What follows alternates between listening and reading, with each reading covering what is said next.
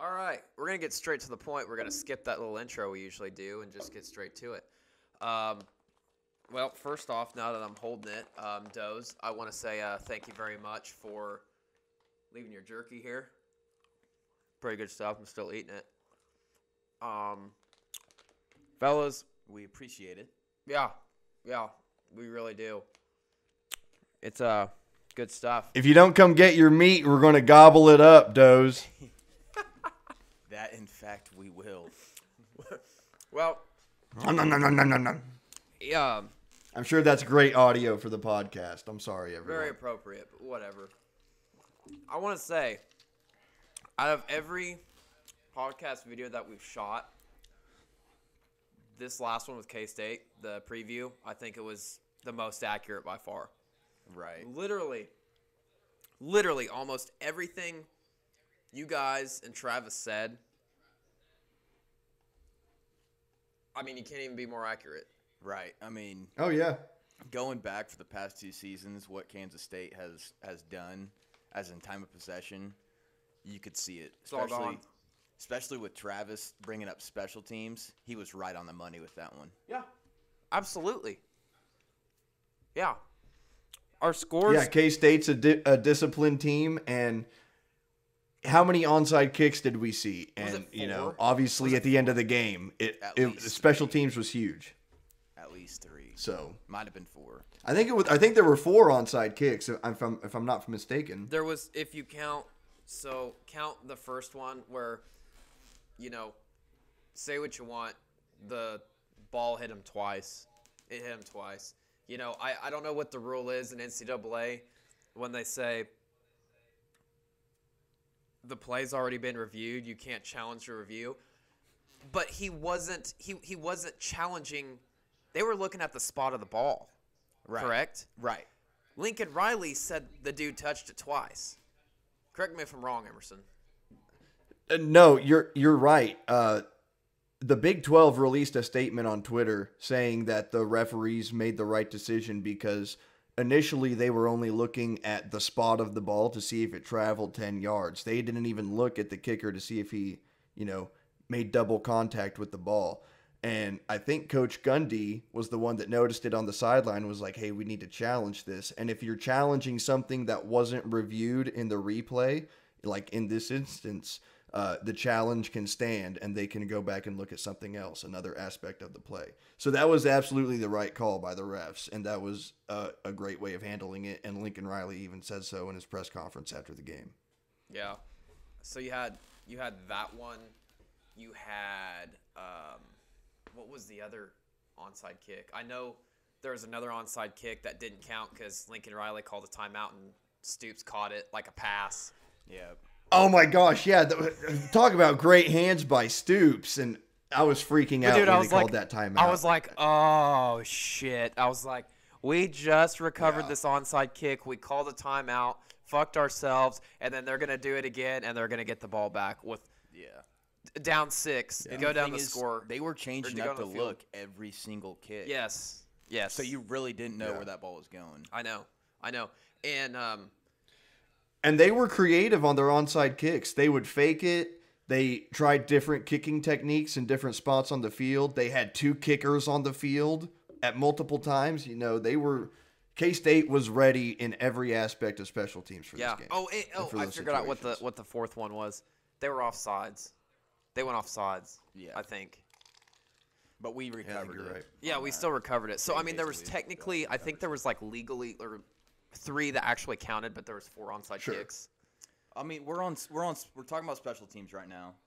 Let's talk about the kickoff return. Okay. Return for a touchdown. Okay. Knowles. So go ahead. Yeah. Go ahead, Tyrese Robinson, gets the unsportsmanlike conduct on him. Kansas State players all over him, shoving his pads into his face. He pushes him off. It's always the second guy. Always the second guy. Always the second guy. Always the second guy. But Lincoln Riley was so heated, and I loved it because I have not seen that from Lincoln Riley. I've never seen him that pissed off. But it's just awareness type of football, You got to know who's back there. And if he returned one last week, he's going to do it again. And you heard me say this is why Lincoln Riley's so pissed. because Malik Knowles is back there, and he took 1 for 6 last week against Oklahoma State. Yeah. That's why he's so pissed. Yeah. I think. Go ahead, Emerson. Oh, sorry. I was just going to say, if you look at where like the ball was caught by the K-State return by Knowles, if that penalty hadn't have happened, it would have been in the back of the end zone, and it probably wouldn't have been returnable. Right. Uh-huh. So that's a huge play on Tyrese Robinson. Yeah. You know. And it was kind of funny because you could sit there and watch Lincoln Riley just freak out, and you could read his lips. I think I saw fuck like 9 times. Yeah. He looked like Bob Stoops out there, out there chewing some ass. Yeah. Like he should be. Yeah. And side note, it is kind of cool to see non-angry Bob Stoops. He looks like he's just enjoying his time, non-stressed out Bob Stoops. They're on Fox. He's loving life. He's making a crap ton of money off that tequila, and he's probably smiles and facial hair. Loving it. Smiles and facial hair. He looks good. I like the beard on him. He looks good. I do too. I think it does look good. Getting a little gray, but I think he looks good. I think he's lost a little weight too since he's been coaching. Yeah, probably less stress. Healthier lifestyle. There you go. All around. Sure. He does. Yeah. So one of the things we talked about last week was how terrible Oklahoma's offense was playing. Okay? In this game,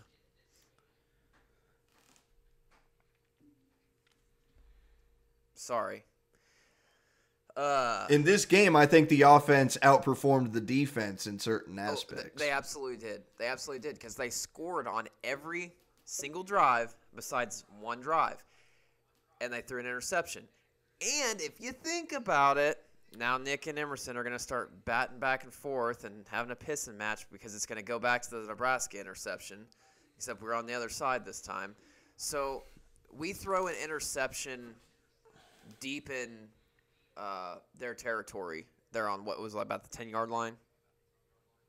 Yeah, it was might have been inside the 5. I think it was inside the 10. Well, it was close. Either way, Oklahoma snapped the ball at around the 30, and then Spencer threw it, and it was down to inside the 10. Exactly. So if you were to have a perfect interception or a preferred interception, that would be, I guess, what I would prefer. Yeah, I mean, I was content with that. It was 3rd and 17. It's like, give your guy a shot to go up for it. Exactly. But you look at this game. The offense had a few explosive plays. They had more explosive plays in this game than they had the other Division I teams they played. Yes. Does that make sense? Yes. All combined. Yes. Western Carolina doesn't count. That doesn't count to me. They played the middle school team. That was get your 2nd and 3rd string guys progressed. And we're back. Emerson, offense, thoughts? Yeah, so with the offense, I thought Spencer Rattler obviously had a very efficient game. He had 3 incompletions. Three incompletions. Yep. One of them being the interception that we touched on already, which is kind of, best case scenario interception for a game. And I think I saw on the broadcast it was the highest completion percentage since Baker Mayfield had a 95% game. I don't know. Was that that had to have been against Kansas, that game with Baker, to have a 95% completion percentage? That's insane. But I and credit to Spencer Rattler because, a lot of those times he was completing those passes in tight windows with 8 men dropping into the backfield. While running. You're right, exactly, while rolling out. Because I will say the biggest weakness of the offense so far is still the offensive line. They gave up a couple sacks. They definitely gave up a lot of pressures, and we saw Spencer Rattler rolling out because of that. And it took a little bit, longer than you would expect against a 3-man front for the running game to kind of get going and for Kennedy Brooks to get hot. But I thought Spencer Rattler played really well. He was really smart with the football, and he was throwing the ball with a purpose, and every ball had zip on it. It was on a rope. It got where it needed to be, to where, for the most part, only the offensive person could catch the ball. And then I thought the receivers played really well. They caught the ball when when it was in their catch radius. Jaden Hazelwood is probably one of the best blocking wide receivers I've seen in a while. I mean, he took out 3 K-State defenders in one play on that touchdown to Jeremiah Hall in the fourth quarter. And I've seen Jaden Hazelwood blocking really well downfield for the entirety of the season. So I thought the wide receivers played well. I thought Spencer Rattler dished it out to a lot of different people on the offense and spread the ball around well. So really the only thing left is the offensive line. So, Nick, what were your thoughts? Yeah, Spencer Rattler was just slinging it. He was 22 for 25, 2 touchdowns, 1 interception. But on a lot of those throws, he was even not only rolling to his right, but he was stepping backwards and throwing it, and he was getting it there. But here's the thing that I was most impressed by, and I've been saying it all year long. Get Kennedy Brooks in the ball game and run the ball. Guess what? They did it. They did it. He had 15 carries, 92 yards. He had a tackle for loss that was like 8 to 10 yards, which would have put him pretty close to 100. But his average, what I tell you, if you give Kennedy Brooks the ball, he had 6 yards to carry. And what? And what do we say? Establish the run. And what else do we say? Call the run. Yeah, and that's exactly what happened. And I was really impressed by that, and it gave him a lot more consistency. And you could tell that it helped everybody else out on that offense, especially wide receivers, especially Spencer.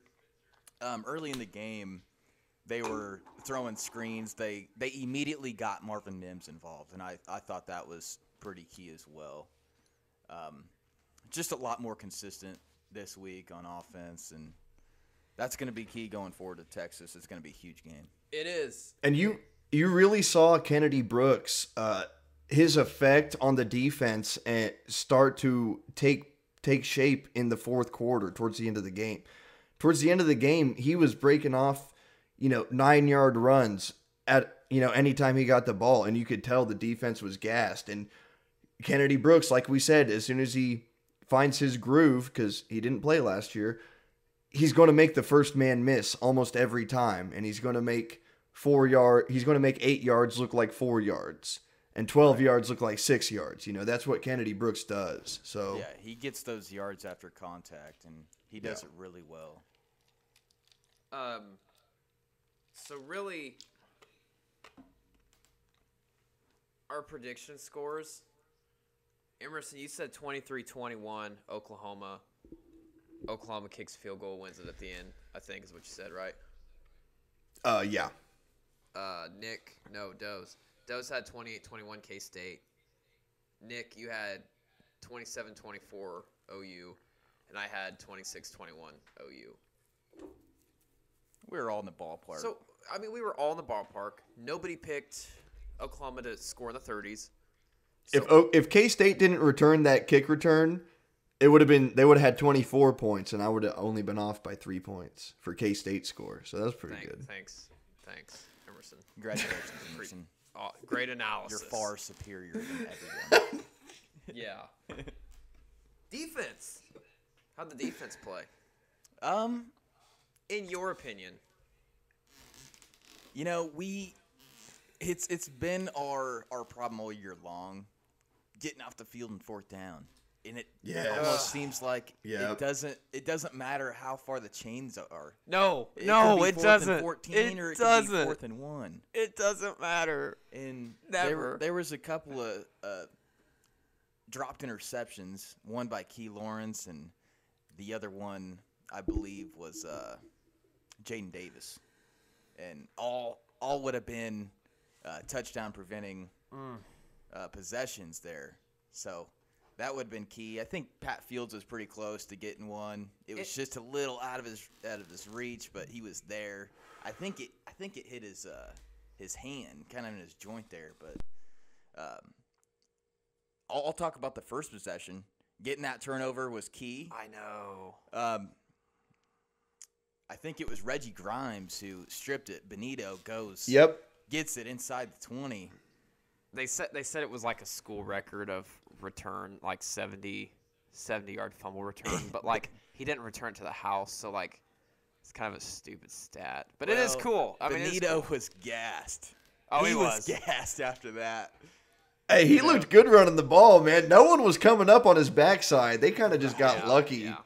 You know, he was working it, dude. That's that Florida speed, you know. Another thing, you know, we get the ball on the 1 yard line, and then we end up kicking a 40-yard field goal. We got to convert. We got to get that in the end zone.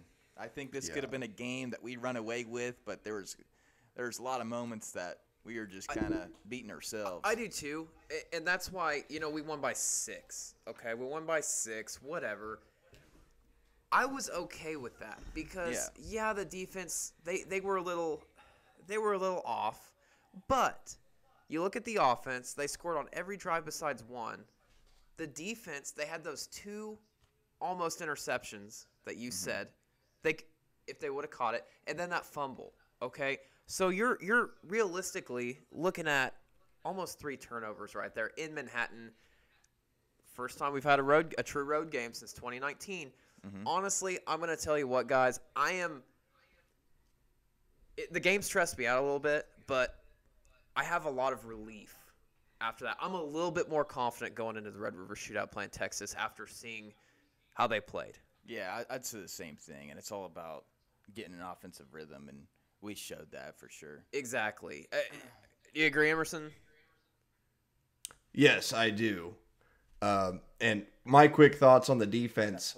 I mean, if you go and listen back to Alex Grinch's post-game interview, he was livid. You would have thought the defense gave up 60 points with his demeanor and his attitude. He was not happy with the defensive performance, and he said all the things Nick alluded to. They didn't capitalize on opportunities to get off the field in 3rd and long and 4th and long. And they didn't capitalize on opportunities to get turnovers and end drives.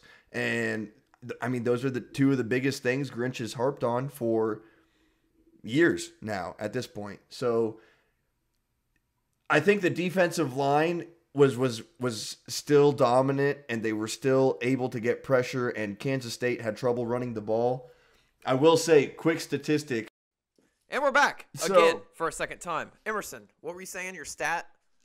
Yeah, so again, Oklahoma holds Kansas State to just at exactly 100 rushing yards. So that I don't think they've given up more than 100 yards rushing in a game yet. Maybe the Tulane game, I'm not for sure.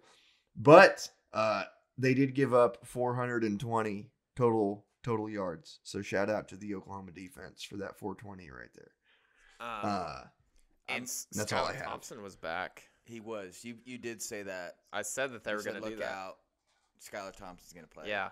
And I was iffy on that. I didn't know. Sneaky little trick. They pulled some shenanigans on us. Should have known. Chris Kleiman. We should have known. Douche. We should have known. I like him. I like him. I do want to say, though, I think it was the Deuce Vaughn show. The dude had 150 total yards. So He's a stud. he's a stud, and he's hard to find. He is, And to yeah, top it all off with the defense, Skylar Thompson didn't have much room to run around back there. He did a really good job stepping up in the pocket and making He made the room for throws. himself. He made the throws. The Yeah, he throws did. were good. The throws were accurate most of the time. He just didn't have any room to run around. You know what I mean? Yeah. The pocket would slowly start collapsing, but it always seemed like he had a nice little funnel to step through. Yeah. Hand me that, Nick. Hand me that. was glass it of just water. me, or did Perrion Winfrey fail to really make an impact in this game like he usually does? Don't worry about it. That's what it seemed. I feel like Isaiah Thomas, obviously he had a sack. You know, Reggie Grimes had the forced fumble, and Benito with the recovery. They were both playmakers today. But it just seemed like Perrion, he wasn't performing up to what you would expect. I don't know, maybe that could be to the because of the Jalen Redmond thing. But as OU fans, we're only allowed to have one good side of the ball Each game. that's true. Yep, you get a pick. You get a pick.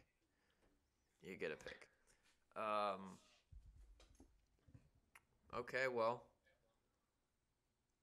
next week's Texas, guys. That'll be another topic for another episode. I do want to say real quick with the Texas game, that is when the most physical units of the team, being the offensive and defensive line, if they ever make a step in the season, it's during the Texas game. Yeah. And it means more. And, that's when you really start to see guys come out and guys start to dominate or not, and that's who separates the men from the boys. And, Texas looks good this year.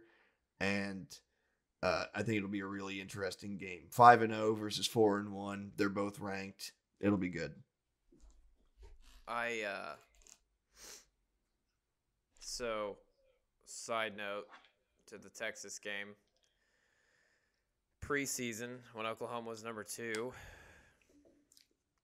I was a little intoxicated at a little gathering, a social gathering, and I made a bet with a friend that if Texas beats Oklahoma, I will get a pro Texas Longhorns tattoo. And if Oklahoma beats Texas, my friend will get a pro Oklahoma tattoo. Pro. It can't be a Longhorns down. It can't be a no. Turn the OU upside down, be a no. It has to be a Texas tattoo. And it has to be at a place to where whenever he requests to see it or show it off, I have to show it off. So if I put it on my arm, if I put it on my ass, if I put it on my leg. So I'm a man of my word, and I'd go for the ass cheek. That's just me. I try my hardest. I really try my hardest to tell the truth all the time. So, I'm not a shitbag. I'm going to get a Texas tattoo if Texas wins. So the 2021 Red River Shootout is going to be the most stressful game of the season for me. How intoxicated were you when you've agreed to this bet? It doesn't matter. You agreed to this bet with Texas having a brand new offensive guru head coach. Give me a break. We all thought and Oklahoma Sam Ellinger is gone. You don't picked know what the Oklahoma to win the offense could national be. championship. Oh my gosh, bro! Yeah, they So were did ranked he. number 2 in the. We need to talk about the rankings first of all before we end this podcast because Okay, let's there talk is about the some rankings real fast. And we gotta wrap it up. tomfoolery going on in that, but that's a bold move. That is very bold. If Oklahoma, but I will say Oklahoma has won 14 of the last 21. They're 14-7 in the last 21 meetings over the last 20 out years. the window. So Throw it out. yeah, but it'll be interesting. Quick thoughts about the rankings, and we're gonna head out of here. I worked all night, and I'm freaking tired. So the biggest thing that stands out to me from what I saw with the rankings is that Oklahoma has remained at number 6. These aren't current, and by the they way. have been These aren't current. The new ones just came out Right. today. So number one's Alabama, obviously, dying a fucking fire. Number 2's Georgia, It's Alabama and Georgia. And then- everybody else right now. Yeah. and then 3 is Iowa, 4 is Penn State, 5 is Cincinnati. They have jumped Oklahoma after they beat a very questionable Notre Dame team with very little offensive firepower coming back. And they have jumped Oklahoma now, and they are number 5, and Oklahoma remains at 6. And Florida is still in the top 25. They lost to Kentucky, who, yes, is 5-0, but who have they played? And, Florida has got to have the most positive bias ever. They went up in the rankings after losing a game. Granted, yes, it was to Alabama, but a loss is a loss. And then they barely drop at all after losing to Kentucky. for the first time in 35 years. Do you want to drink It makes a big no old sense. cup of Gatorade? He No, needs a I'm not going to Gatorade. drink any Gatorade. I hate Gatorade. Powerades Well, way better. Hey, I heard Tim Tebow's going to be the quarterback's coach, so that should bump him up at least 5 spots in this next Automatically. set of rankings here. Automatically. Well, Emory Jones probably a better runner than Tim Tebow ever was. It's just Dan Mullen doesn't know what the hell he's doing, and he still thinks that their 2021 season hasn't started, and their 2020 season ended with the SEC championship, and the Cotton Bowl didn't happen. But whatever. And I'm gonna throw a side note out again before we wrap it up. And I've said this since like week 2. Nick, Michigan's gonna be Ohio State. I'm slowly more believing you as they keep winning, but we'll see because Ohio State did look good this week. So, But they played. Who'd they play? They played. Hold on. I think here, it was let me check. Toledo or something. They played It was some- Rutgers. Oh, it was Rutgers. Give me a they're damn winning. break. They're winning. They lost to Oregon, 1-possession game. Oregon's not that good either. I told you from the beginning too that Oregon wasn't. I don't think Oregon's that good either. I cannot wait to get into the SEC and get the SEC bias that the rest of these teams get because I don't know. Like I watched the Auburn LSU game yesterday, and I don't think Auburn's a top 25 team. No. Like No. Mississippi State had like jumped really high in the rankings after beating a very suspect A&M with a backup quarterback that is completely inept on offense. It's just like, like you can lose a game in the SEC and go up in the rankings. And it makes no sense, and I can't wait for Oklahoma to get that bias, but they probably won't until they win the SEC like 5 times in a row because Right, because everyone will still say that, oh, they're a Big 12. But and that's the other thing too. You look at some of the great defensive games that Oklahoma, West Virginia last week. Baylor, Iowa State, around 30 points each. In that game, and everyone's saying, oh, well, the Big 12's offense is terrible. Look at how bad the Big 12 is. But if that was in the SEC, they say these were dominant defensive units with big bodies that didn't allow anything to happen on the run. It's like, dude, come on, man. How dare you? How dare you? Get the SEC dick out of your mouth and How dare you? analyze some football. Anyway, all right, I'm done. Anyway, okay. We're going to wrap it up. That was OU versus K-State. Our thoughts about it. Wednesday. Preview Wednesday, OU, Texas. OU, Texas. Emerson, OU, Texas. Adam, OU, Texas. So, we'll see you Wednesday. Boomer. Boomer Sooner. Adios. Hi, I'm Adam Murphy, director and producer of Sooner Saloon. My name's Gabe Joyner. I'm the motherfucking sound guy. And we would like to thank you for watching and want to remind you to like, comment, and subscribe if you like our videos. Go. Smash that like button. Destroy that subscribe button. You know what I'm saying? Go out there, kill it. Cheers to that, bud.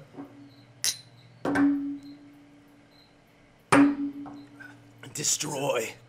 Subscribe. Destroy the like button.